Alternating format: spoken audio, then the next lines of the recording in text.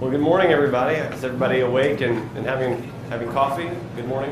Coffee. Good morning, Adam. That's great. It's like a school class, you know. All right. So, like Judy mentioned, the goal, what we put together last October was 48 and 48. The idea was to create 48 websites for 48 nonprofits in 48 hours. In this talk, I'll kind of be covering sort of what we learned from that, what we can take away from it, hopefully some useful things that you can use with clients and other folks as you use WordPress. So I guess really, and this is all my information, by the way, also. So I've got too many Twitter handles on here. You're going to follow 48 and 48 or me or my company, Sideways 8. I'm the co-founder of 48 and 48, also the co-founder of Sideways 8. Sideways 8 is a digital marketing agency here in Atlanta. 48 and 48, of course, is a nonprofit organization to run our events and expand nationally as we go forward. So you can see also my personal blog up there. I blog about productivity mostly, and habit building, and anything else that I really want to blog about. But mostly productivity and habit building. So, okay. So the first thing is, what's 48 and 48 and why did we do it? Why would we be insane enough to try to build 48 websites in 48 hours? That's a good question. So it came out of it was the brainchild of my friend Jeff Hillemeyer, who's well known in the tech community here in Atlanta. And he basically came to me and he said, "Hey, what if we could, build a website or a couple websites in a weekend for a nonprofit?" I said, "Yeah, we can do that." And then he said, "So what if we did like 20 websites for 20 nonprofits?" I said, "Yeah, we can do that. What if we did 50 websites in a weekend for 50 nonprofits?" "Yeah, we could do that." "Okay, how about 48 and 48, because that sounds better from a marketing perspective." Done. So we basically came up with the idea and had absolutely no concept if we could do it or not. We just figured it out as we went along. But really the question is why do it, right? Why try to accomplish this? And really it's a simple goal. It's that most of us that work with WordPress, most of us that do digital marketing, we're professionals in that space, and nonprofits tend to look really bad, right? I mean, if you go to a nonprofit website, if you look at nonprofit brands, they just aren't great. And so we had this idea and this concept that we could take 48, or we take roughly 150 digital professionals that really know their stuff, that really know brands, that really know websites, that really know storytelling online, and we could connect them with nonprofits and enable them to help those nonprofits look better online. And so that was kind of the why behind we did it. Because it's great to go drive a car for Meals on Wheels. It's great to go pack a box of food, and those are important ways to volunteer for nonprofits. But a lot of people can do those things. Very few people can tell a story online. And so we wanted to get those people concentrated in a room telling website stories.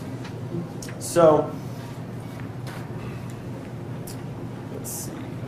Why give back is the next question. So that's what 48 and 48 is. Why give back, right? Why would volunteers spend 48 hours doing this? There's a couple of reasons. Some selfish, most not selfish. The first reason we give back is because we should, right? We have the ability. We have a weekend. We have time. Why not dedicate a weekend to giving back? There's nothing wrong with that, right? It makes us feel good. It helps people. Can you speak louder, please? Can I speak louder? Absolutely, I can speak louder. So we give back. It helps us feel good. It helps the nonprofits. It helps the community that we love and live in, which is Atlanta and Metro Atlanta. It also helps us connect to other professionals that are in our space, which also makes us better. I can't tell you how many people I've met at 48 and 48 that I've been able to connect with afterwards, that I've been able to learn from, that I've been able to grow with. I mean, it's kind of like hanging out here. You come here, you meet people, you connect, you learn, you grow, and you're able to give back together. I mean, that's kind of what we do at WordCamp with the WordPress community. That's what we do at 48 and 48 when we're trying to build websites, build things for nonprofits. And so we give back for that. We also give back because it's good networking, so ultimately it probably helps your business. So it doesn't hurt to give back. I've found that volunteering in nonprofits doesn't hurt my business, generally speaking. That's not to say that that's the only reason I do it. In fact, it's not at all the reason I do it, but it's a nice side note, I'm not going to lie. Try not to do that. And it helps your business to grow through doing that networking, right? So that's the bottom line. Next question is, how do we build 48 websites in 48 hours. That's what everybody wants to know. How did you do it? So that was an interesting process. It started off with me saying, because see, listen, Sideways 8, our digital agency, we're passionate about custom website design, custom development. That's what we do. We design custom in Photoshop, we build custom themes, we build custom plugins. We like custom. And so when we first started with this idea, it's like, hey, let's build 48 custom sites. We'll have this amount of time to design them, this amount of time to develop them, no time to quality assurance test them at all, and then we'll just ship them out the door. That would be great, right? That's a good idea. And I sat down with a couple of people, one in particular in the back of the room, Mr. Cliff Seal, and he said, yeah, that's not going to work at all. Completely ignored him and continued on my track, because that's what you do when you get advice, you ignore it, and you continue doing what you're going to do. And more conversations, more, no, that's not going to work, you can't do it that way, more ignoring, about, multiply 3 or 4 or 5, and eventually I came around to Cliff's way of thinking and decided that we needed a platform to build this stuff on, because building it without a platform was a really, really bad idea. So we ended up going with Cliff's platform, which is it's a closed platform based on, basically it's a curated WordPress environment that has really, really solid themes, really solid plugins that are all vetted, that are all work together well, and it's perfectly and totally maintained. So that I knew we could build on it, I knew the code was rock solid, I knew that if the nonprofit stayed on their platform, that they would be safe and secure and not hacked, and they would be really, really, really well supported. So that service, in case you didn't know, is called Evermore. I told them that I was going to promote them heavily during my talk because I like them and because their service is amazing. So if you have questions, by the way, after this talk, they're in the back, and they would be happy to talk to you about their platform. But I will tell you, just raise your hands, guys. Just no, okay. Bottom line is, it's a really solid platform, it's stable, it's secure, and it's very, very hard to mess up. And so, for that reason, Cliff was able to help us spin up 48 websites like that. We were able to get themes on them quickly. They use all the best StudioPress Genesis themes, not all of them, because not all of them are up to standard, apparently. Some standard, I don't know who's standard. I'm just saying. And a lot of really, really good plugins, a lot of premium plugins that Evermore also covers the licenses for, which is nice to be a part of the platform. So I won't beat on that drum too much, but the bottom line is we needed a really, really good platform that we can trust and use. So I know what you're thinking. Why not just use ThemeForest? That's what everybody's thinking, right? Right? Because everybody loves ThemeForest. Just shake your head. Shake your head in silence. Don't yeah, right. So the thing about ThemeForest is they have pretty designs. Everybody loves pretty design. And scary code. Yes. Just for the novice. Yes. What is ThemeForest. So ThemeForest is a fun marketplace where you can go and shop and buy premium themes, and they look spectacular. And they promise to do everything. And the code is scary. And so for those of you that are not super into WordPress, just be aware of that and really vet themes before you go after them. I mean, honestly, I'm kind of dogging on ThemeForest because it's kind of the most common example that we all sort of struggle with, but there's a whole lot of themes out there that are premium themes that are just a little scary. So read your reviews, find out who the theme authors are. Are they any good? Have they built more than one theme? Is the theme being used more than 20 times? I mean, like, it's like that with plugins too. Like, I was looking at plugins last week, and I was trying to solve like a very specific problem with plugins. And I'm looking through the repo, and I'm like, oh, there's a plugin that'll do it. Oh, good, it has 20 installs. Next. That's terrifying. If there's a plugin with 20 installs, just keep running. Run as fast as you can. Like, you don't want to be an early adopter when it comes to this stuff, I don't think. I don't know. That's just me. It's scary. So yeah, vet your themes, vet your plugins, because otherwise, and the other thing about a closed system with Evermore, the nice thing about it is it was a closed system, right? So we needed a system where everybody couldn't just go, oh, I have this idea. Let me just go find this plugin, and let me go to this, and then they add like 45 different plugins that don't work well together, and they're all including jQuery, which is lots of fun. And and then they just break. It's terror, sheer terror. So we needed an environment where they could not do that. We had to lock people down. I don't like locking people down necessarily, but that's the only way to ensure quality is to lock people down. That's what we had to do in this particular situation. So a couple of other things on themes. So while we're kind of on that subject, I'm a big fan of Genesis themes. I think they're really good. I think they're well coded. I think they're well maintained and well supported. There's a lot of documentation around them. I'm also a big fan of elegant themes. So my business partner in the back did a whole talk on Divi yesterday. We use Divi a lot in our company to build lots of really nice websites for kind of our clients that don't have huge budgets. So themes are great, but just picking the right ones are important. So talk to people here. There's a whole ton of themes out there that are really solid and great that I know nothing about. So just because it's not super popular doesn't mean that it's not good. It just means that you have to really vet it well, right? So, you doing okay? Okay. All right, just making. I didn't know if he was like sneaking up to like reach in my back pocket and turn on my mic or something. That'd be really awkward. Another thing to consider are plugins. So plugins that we use that were particularly helpful during the process. We're a big fan of Gravity Forms. So Gravity Forms is a really good forms plugin. Ninja Forms is also a good forms plugin. We've kind of always used Gravity Forms. It works really well for us. And it does a whole lot more than just build forms. You can use it to, you can use it to create multi-site instances, users, and all kinds of other crazy stuff, which is really great. Another good plugin, Modern Tribes Advanced Calendar Pro. So you need a calendar, you need some advanced calendar functionality. Advanced Calendar Pro is really great for nonprofits.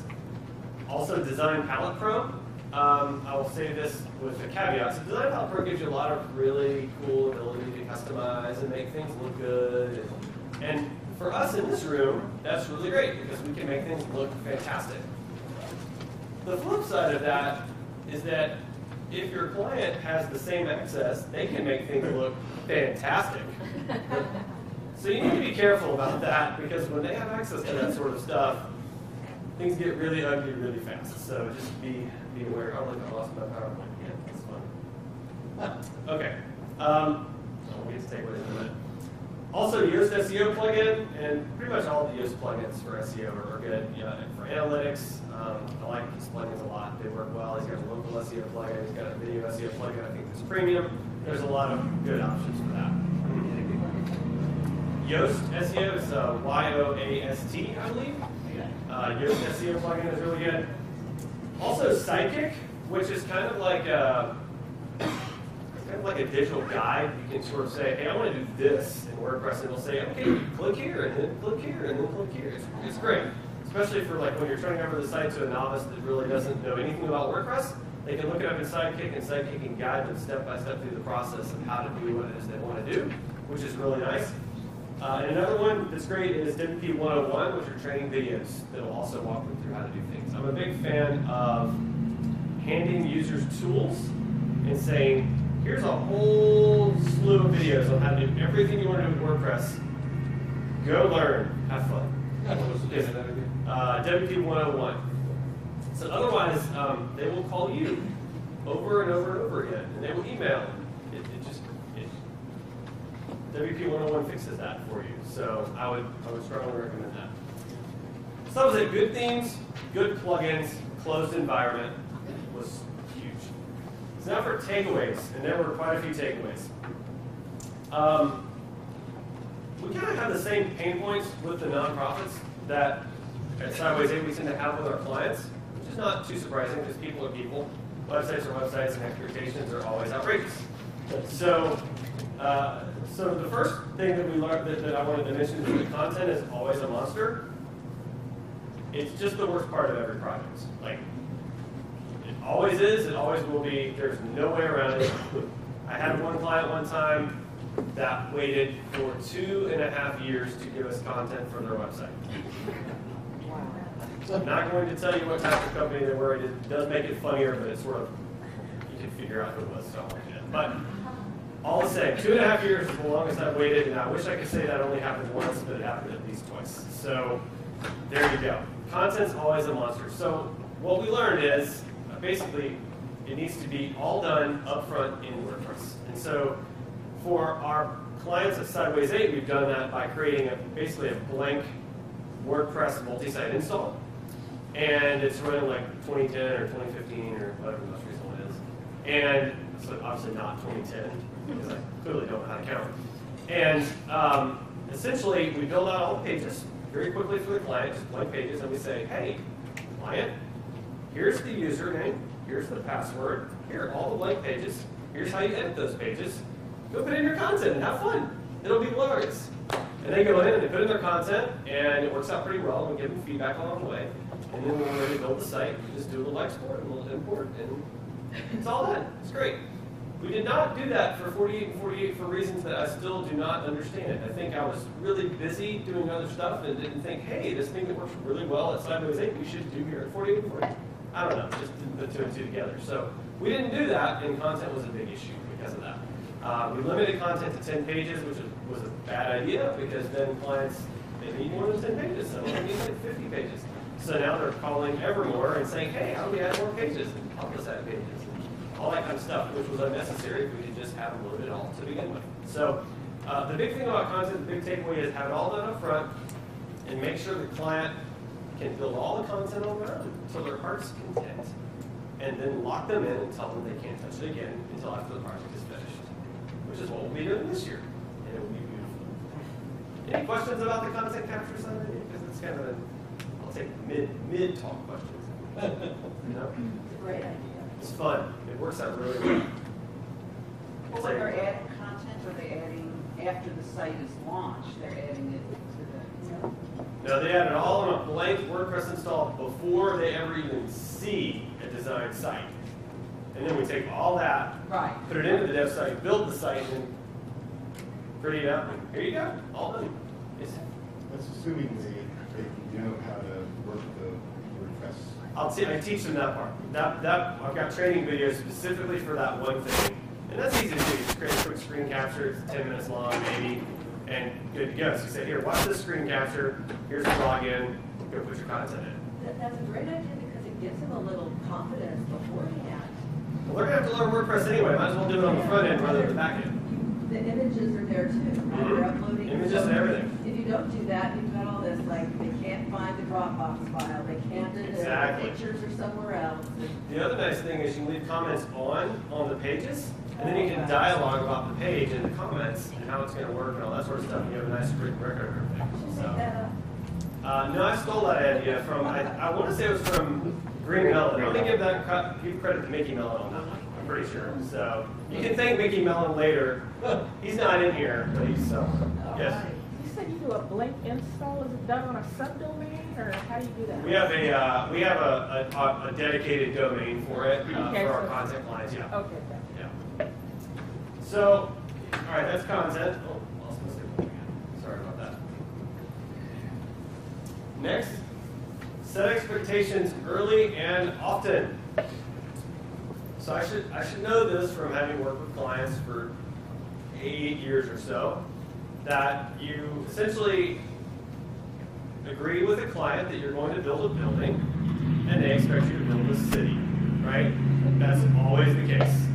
It's going to be 5 pages. 50 pages later, you're having conversations about scope creep, right? I mean, that's the nature of it. And it doesn't change just because you're talking about something given away to a nonprofit either. Nonprofits have the same level of expectations and perhaps higher level of expectations than normal clients do because they get given a lot of stuff. I understand that. I get why they're that way. I've run many nonprofits. I run a nonprofit now because 48 now it's a nonprofit. So I get that. We don't like to pay for stuff. Nonprofits don't like to pay for stuff. Know that going in. But setting expectations and then coming back over and over and over and over again is critical. And it's critical, too, to come back not only the expectations in terms of saying it, but how you communicate it. So make sure you email them, letting them know what the expectations are. Make sure you verbally communicate it, letting them know what the expectations are. And over and over and over again. When this project is complete, you will have a website. It will have 25 pages. It will have these plugins. It will have support for X amount of time. And then you're good to go. You mean to say that people tend to hear only what they want to hear? Surprisingly, yes. Amazing, isn't it? They always hear what they want to hear. And so we have to constantly and continuously reiterate to our clients what it is we're doing, what it is we've agreed to, why we're doing what we're doing, and how we're doing what we're doing. And so for 48 and 48, that's a huge thing.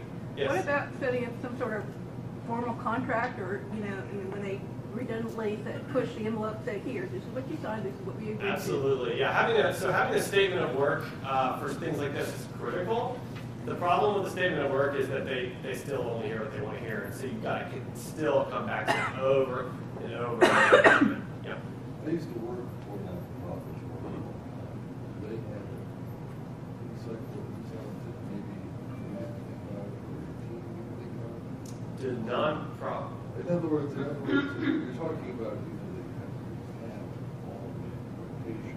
Right. But if they were give and take, there were sometimes not-for-profit. Right. Maybe this is a good idea. Well, there is. Realize that.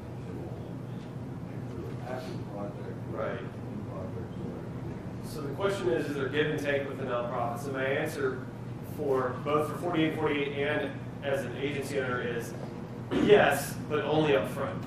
So, and that was actually ultimately the problem that we ran into with 48 and 48 is we sort of had this sort of semi-lockdown, here's what you're going to get, but it wasn't fully locked down. And so it wasn't locked down up front, and so then they're like, oh, we need this, and now we need this, and now we need this, and now we need this, and now we need this. And to, Evermore's really taking more of the brunt of that than, actually the full brunt, and not more of the brunt, the entire brunt of that, for my mistake on that. So the thing is you have to lock it down early, and you have to reiterate often. There can be give and take, but only up front, I think. Otherwise, it just spins out of control. But one thing I found was they needed so many things, like they need memberships, they need e-commerce, they need more than the usual small business website. So, and Evermore had all of that All available. built in. Boom, plug in, boom. Yeah, in fact, it was pretty interesting. So we got a group of plugin developers together before the event to think through, like, are there any plugins that we should write for a nonprofit during the event? Because if there's like some hardcore developers here, they just, they want to be able to come in and write some code, and it was basically what it boiled down to is with the plugins that Evermore had, we could just figure out ways to do it without writing the code. So, okay, that worked out well. I mean, maybe not if they wanted to write code, but it worked out well for me for providing good solutions for the nonprofits. So, and then the last big takeaway was plan the path, replan, and reiterate. Right? So, I mean, the planning the path is that up front. Make sure you have the details up front. Make sure you've got really solid discovery. You understand the needs of the client. That's what we definitely need to do. It's hard to do that at scale for 48 nonprofits, but it's absolutely essential because there has to be a solid plan for what their website needs are. We just can't fly by the seat of our pants. I mean, it's like Judy said, some of them need accountants, some of them need memberships, some of them need private pages or some kind of super simplified membership. Some of them need donations, but they need donations to 5 different kinds of gateways, not just one. Nonprofits generally aren't using Stripe to process their donations. It's just all kinds of stuff. And we really have to understand their needs, make a plan for their needs, and then as we move forward, we've got to be willing to iterate that plan. And it's like that in every project, right? There's never a project where the discovery is absolutely perfect. You get it as locked in as you can, like I said up front, and then you have to figure out the nuances of it as you go through it and communicate really, really well with the clients. So moving forward, the way we do that with 48 and 48 is we'll be having solid project managers that are working with the nonprofits very early in the process. We start the process much earlier than we did last time and be sure that there's a solid time for discovery, for exploration, explanation, and really locking in everything that they need so that at the end of the day we can say to each of the 48 nonprofits, okay, you need a website, it needs to have 25 pages, it's got to have a calendar, it's got to have memberships, it's got to have payments given to this gateway for this purpose, it's got to have a call to action for this, you need these types of donations, and just a really good solid list of things that they need so that when it comes time to build the sites in 48 hours, we know what we need to do. Right? So that's the big thing there. So bottom line, as far as what I kind of took away from the whole thing is that WordPress is an amazing platform for building really cool stuff and dreaming big. I mean, 10 years ago, who would have thought you could build 48 websites in 48 hours? Right? I mean, 5 years ago, who would have thought you could build 48 websites? I mean, I think you could do it 2 years ago. We did it 1 year ago. So, you know, like, I mean, it's a great platform. It's a great foundation, and it does a lot more, and it's a lot more capable than what I think we give it credit for, right? I mean, the fact that Evermore was able to come up with this closed system and say, oh, you need 50 sites? Okay, give me 10 minutes, and I'll get your 50 sites created. Or maybe it's 3 minutes. How long does it take to create 50 sites, Cliff? On Evermore?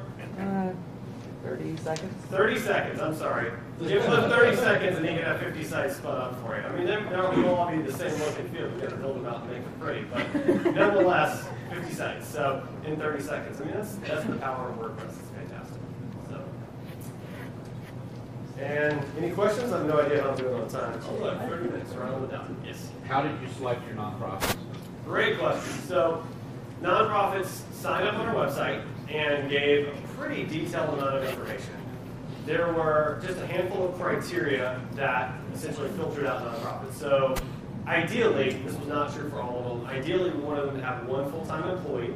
That was for the purpose of making sure they were nonprofits that were moving the ball forward. For nonprofit, when they don't have a full-time employee, sometimes it's kind of a part-time sort of hobby.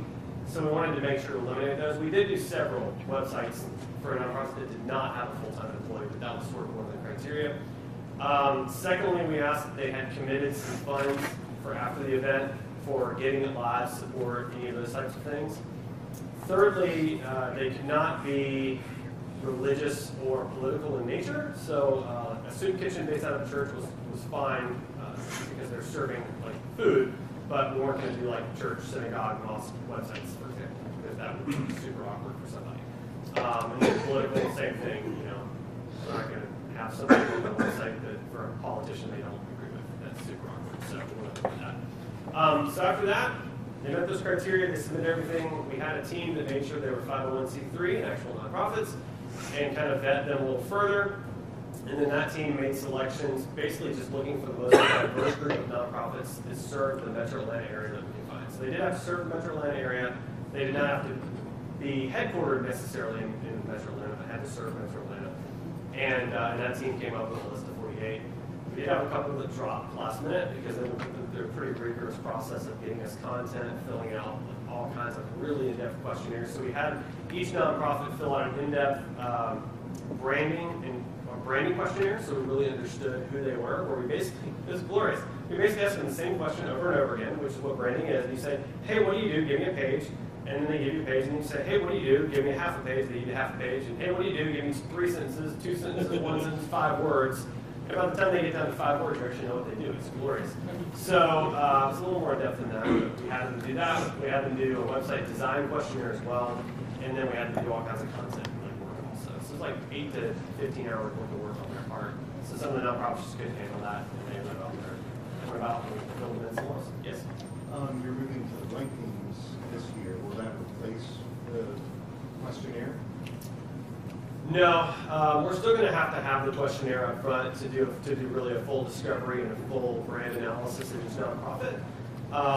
They will be, so there were 3 steps. One step was brand analysis and discovery. Second step was website analysis and discovery. And the third step was, hey, put all your content in this way. We're just changing the third step for that. Right. Yeah. I noticed on there, one of the requirements is that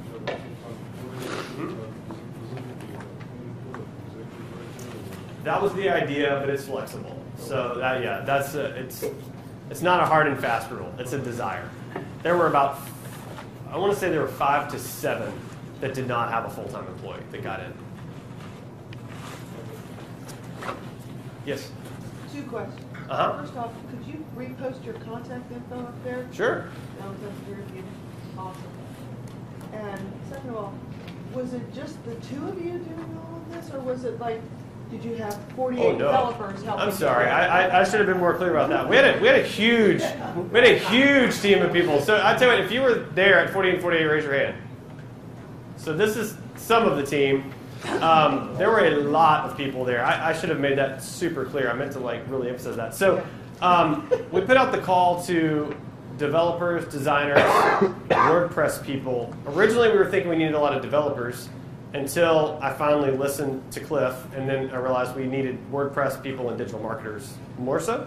So we moved our thinking and started shifting in that direction. I think we had about 150 volunteers over the course of the weekend from all over the place. I mean, we had a bunch of volunteers from large agencies like Moxie. We had a bunch of volunteers that just work for themselves. We had one volunteer who was hilarious, or not hilarious, it was great. So he lived across the street. We had the event at Ponce City Market in General Assembly, which is a fantastic space. And this guy lived across the street. It was Saturday night. He was watching the news, and the news did like a 10-second, 15-second blurb. Ponce City Market tonight, building 48 websites for 48 nonprofits in 48 hours. And that was it. It was like this little, 10, 15-second blurb, and this guy heard about it, came across the street, found us, and volunteered for the next like 15 hours helping us build websites, and he was a rock star. It was fantastic. So, he happened to, he knew WordPress. He was like some CTO of some, e-commerce company or something. So it was amazing. Yes? For me, it was great because we walked in and you had all those things on the wall that you could pick, and nobody knew anybody. I mean, you knew people, but you just put your name down, and then you got this crew. It was like some reality TV show. You got a crew of people, like I got a great designer I'd never laid eyes on before. Right. A fantastic programmer, but who didn't know WordPress. Right. And so the three of us were just like, it was fantastic. Yeah, there were some really neat connections that happened through the event. Just like what Judy said. And having people there that knew WordPress combined with people there that didn't know WordPress really was kind of a cool and unique thing as well. Yeah, the programmer was like, I went out to talk to Cliff about something at one point. He was running out going, I need to be able to get to the code. I have to fix the navigation. It's in the wrong place. I said, oh, go to appearance menu and pick primary menu, right? Secondary menu. He's like, oh, okay. That's great. Yes? Forgive me, I came in late, so you might have already answered this. Okay. But I've looked at Evermore before, Mm-hmm. and the cost is prohibitive. Okay. So for the did you get a different price because it's... So No, we helped offset some of the upfront costs with them. So we helped some of the nonprofits up whatever, you know what I'm trying to say. And Evermore they were sponsors, so they worked with us some too, I guess. So I guess in a sense, but ultimately they gave away 6 months free to the nonprofits, and then the nonprofits at that point pay monthly. Just like an Evermore customer should. And that was known to the nonprofits up front. We were actually really clear, like, hey, look, you don't have to stay on Evermore, because we weren't going to lock them in. Actually, Evermore doesn't lock anybody in anyway, which is actually one of the beauties of their service, is the fact that you can build this site in this super closed, super safe environment, and then if the client outgrows it, you just ask for their files, they give you the files, and they can go somewhere else. And so the nonprofits weren't locked in, but they were strongly advised to stay because, if they go to some other cheap hosting, they're just going to get hacked. So, Yeah, really, when you think about it, if it's $50, so many of the nonprofits come back to me after they've been hacked and are willing to have somebody who can be their technical person, give them a little extra care along the way. They get tons of that with Evermore. They need somebody. Yeah, a maintained platform is going to be cheaper in the long run. Like $50 a month sounds like a ton, I get it, but after the site's hacked, you have to pay somebody to unhack the site, and then, there's all kinds of problems that flow from that. You're always going to end up paying for something somewhere. So, to me, it's have a good platform. Start with, it doesn't have to be necessarily Evermore. I like Evermore a lot. I'm a big fan. You can tell. But, there's lots of good platforms out there that are worth paying for, is all I'm trying to say. So. Are you saying that nonprofits are more exposed to hacking, or you just mean hacking in general? I just mean if That's the way it is. Oh. if you go out there and find the absolute dirt cheapest hosting and put WordPress on it, And don't update it. because they never do. Oh, yeah. Okay. Think about Apple. Think about Apple. They have a closed system. So have a lot of viruses. Think about Android. Right.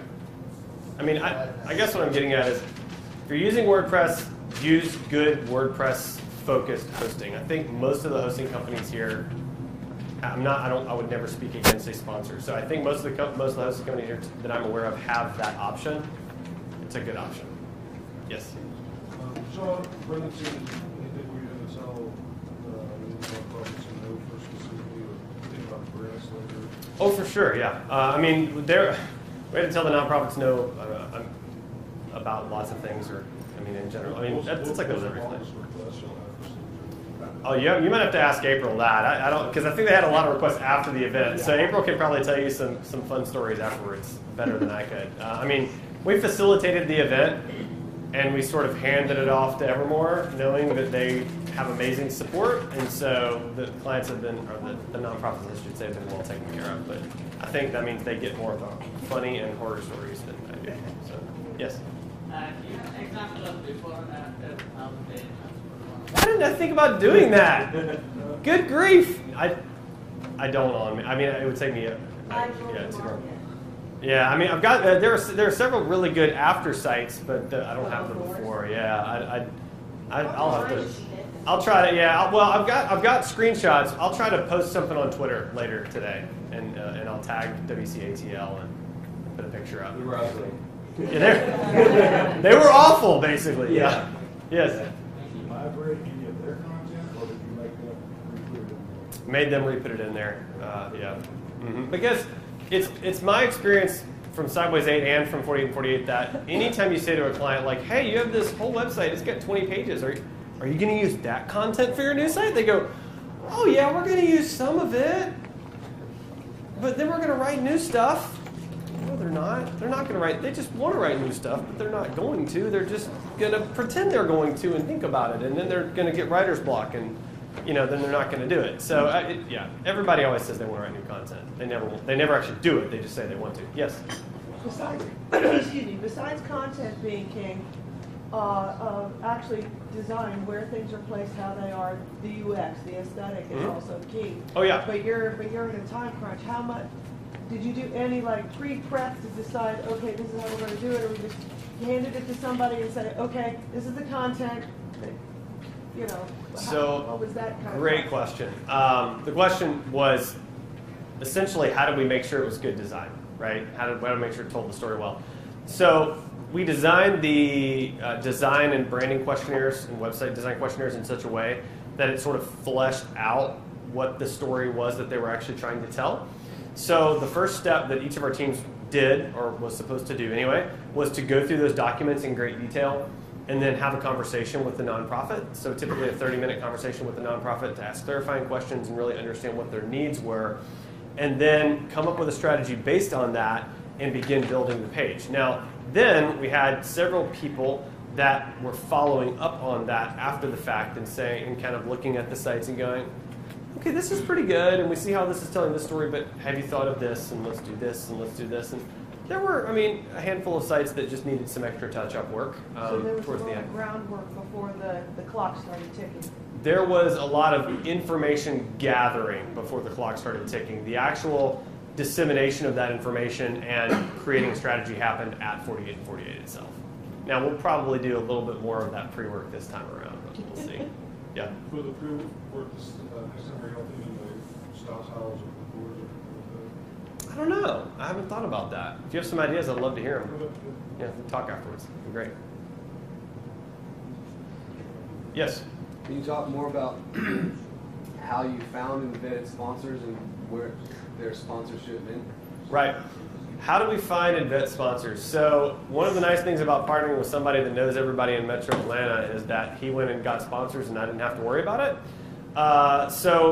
Essentially we just called a lot of people that we knew well, around town, and asked for help. We got a lot of sponsors, a lot of in-kind donations, so that was a big part of it. So like Red Bull brought out their gaming center that nobody at the event used, which was, I thought, odd.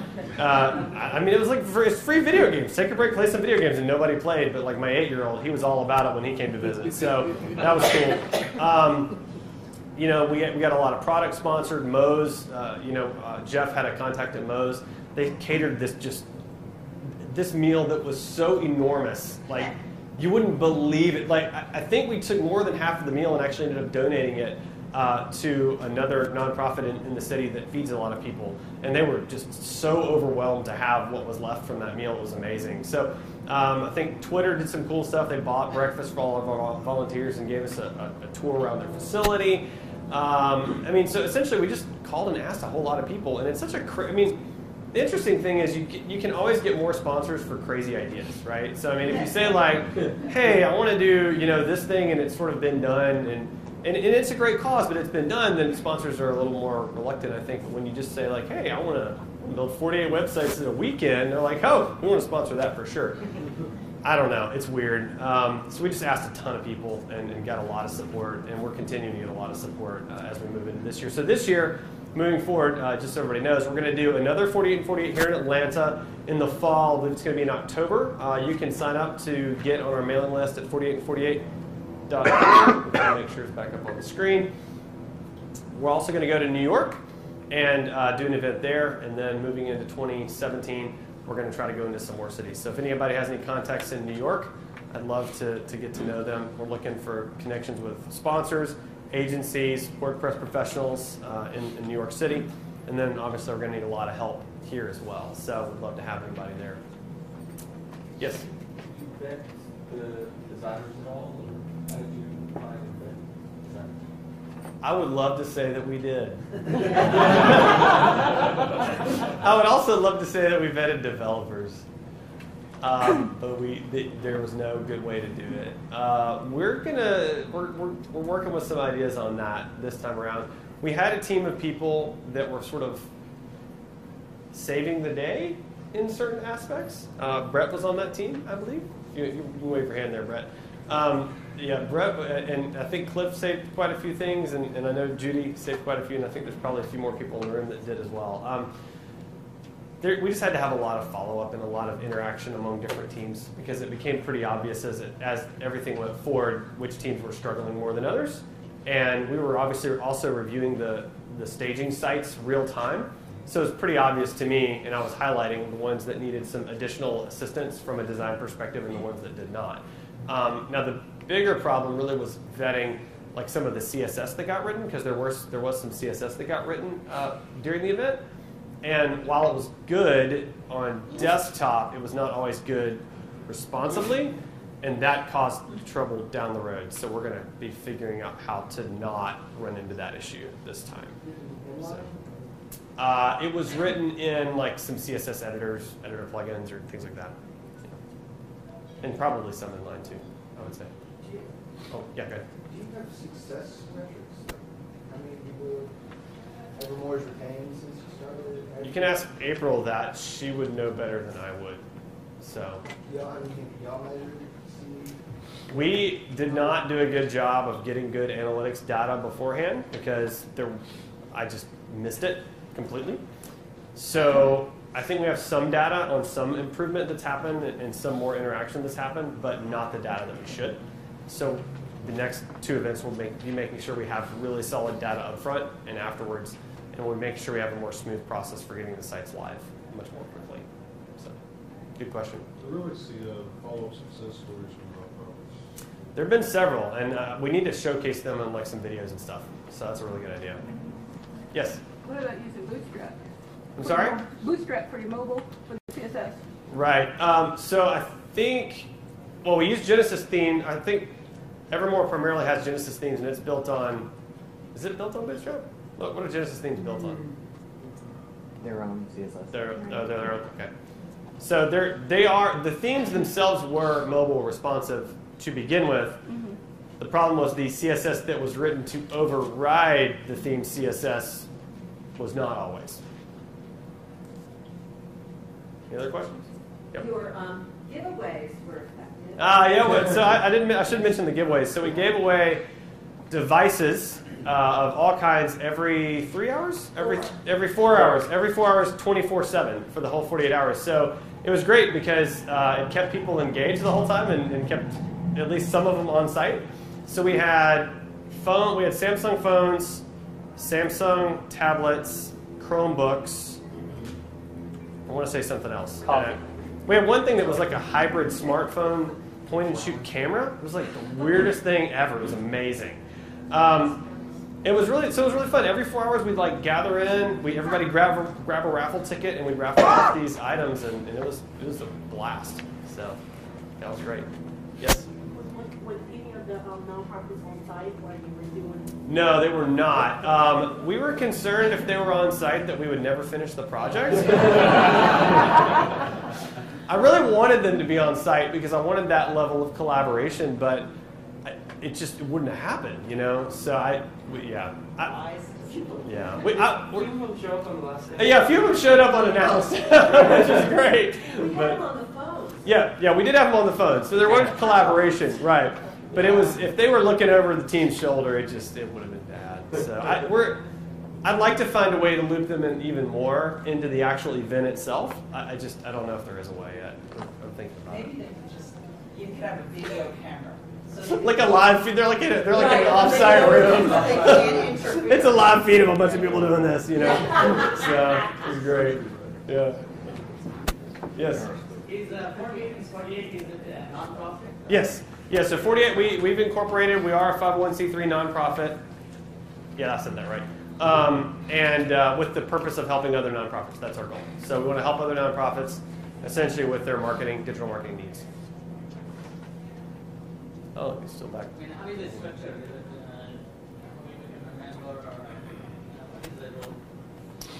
Who is behind the 48? Well, so far we've got a board and an executive director, and that's it.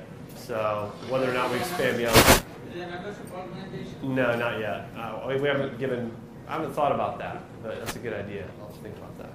So that's a board and an exec director, who is fantastic, and not me. So that's great. All right. Is that it? All right. Well, thanks for listening. Appreciate it.